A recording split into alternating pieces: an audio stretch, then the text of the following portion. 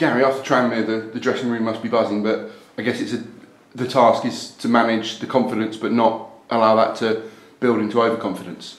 Yeah, no. Just reflecting back on it, a fantastic 3 points, but it was 3 points, and not to get carried away. We've got a very important game coming up against Chester, who will be difficult opposition for us. So we've got to put in another performance because there's a long way to go yet, and we just got to be consistent with our performances.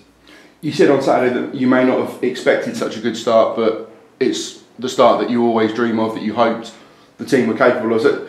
In that, are we ahead of where you thought, or are there still lingering regrets that we should be looking at a 100% record? Because in all the games where we haven't picked up points, we've been disappointed. Yeah, no, again, looking back on the games where we've dropped points, if you like, we could have ended up, picking up more. So that's being greedy, but, we set our standards high.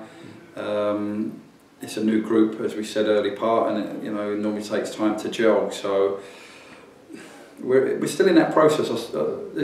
For me, there's still more to come from the group, and they need to continue to push hard, work hard in training, and continue to put in performances like they have done. But yeah, we've been very pleased. But on the other hand, you could look back and say we should have more points. So, but. There's 3 points at stake Saturday. That's our main focus now. For some people, maybe Dover and Tranmere were perhaps not unexpected wins, but a bonus against a team like Dover and the league leaders. But it's vital to back that up in a game where on Saturday, maybe Aldershot Town are the favourites.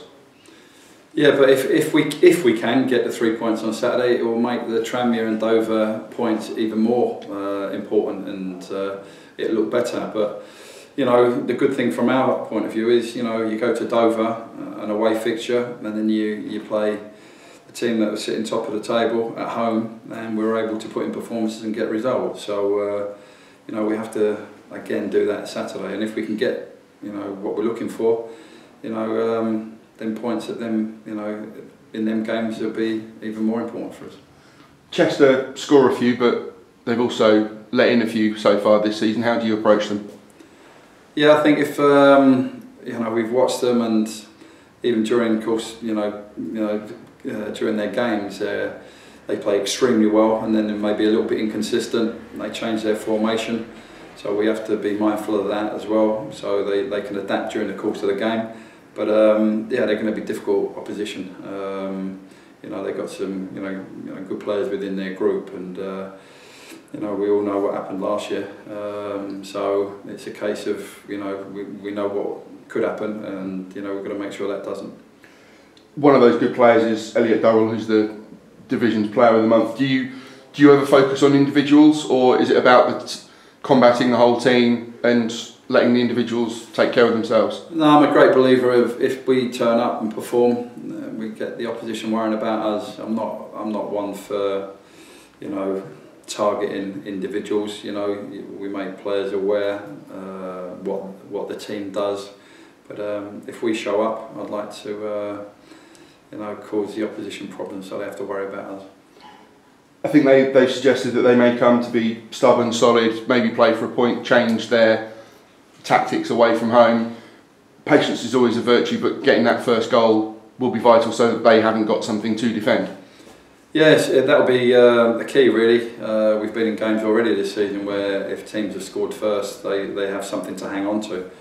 But the first goal will be vital Saturday, and if we can get that, all well and good. But I think, yeah, you're right. Patience will be the key on Saturday. But we've started very well here in games, so we'll be looking to do that. If they want to come and play whatever way they want to play, we have to find a way to break them down.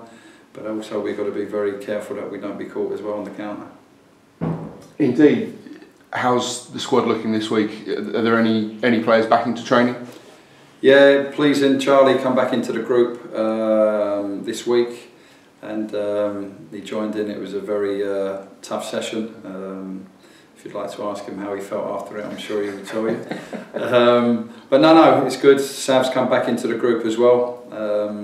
The only one really is Jim Kellerman, who's on the sidelines at the moment. So yeah, we've got a healthy group to pick from.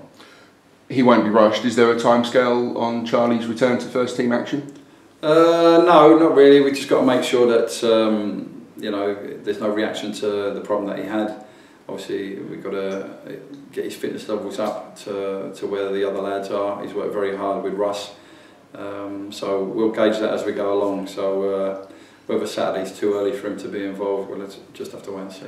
But seeing him in the warm-up last week, he was thrashing the ball into the net with gusto. He must be raring to go. Yeah, he can't wait to get back in amongst it, you know, and be in the squad. So as I say, whether it's this Saturday or the coming fixtures, we'll have to wait and see, but that will be determined by how he does on the training ground.